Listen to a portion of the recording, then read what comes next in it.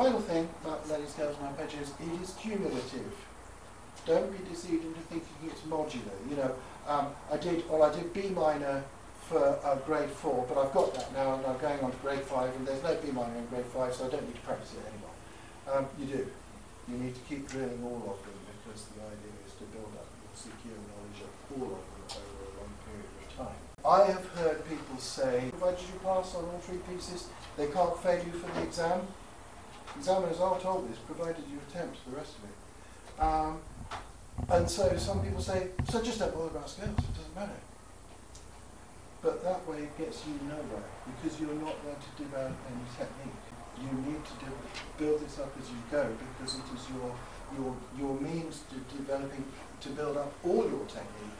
And when you get to advanced level grade exams or advanced repertoire, you're dealing with a lot of fast-moving passage work. Sometimes very chromatic or in a range of different keys.